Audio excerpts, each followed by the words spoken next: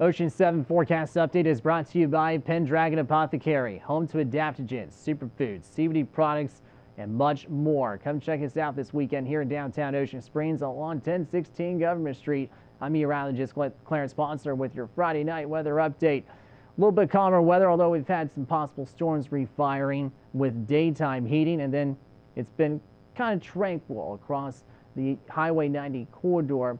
High pressure is in place with a little bit of a southerly breeze, so that's going to bring in more showers and storms with some of the sea breeze fronts and daytime heating. 76, mostly clear tonight.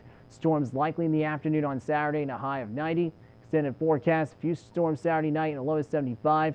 Around 90 degrees, maybe some upper 80s for much of next work week with a 60 to 70% threat of pop-ups with a sunny start. Overnight lows are locked around 75 degrees. Forecast update was brought to you by Pendragon Apothecary.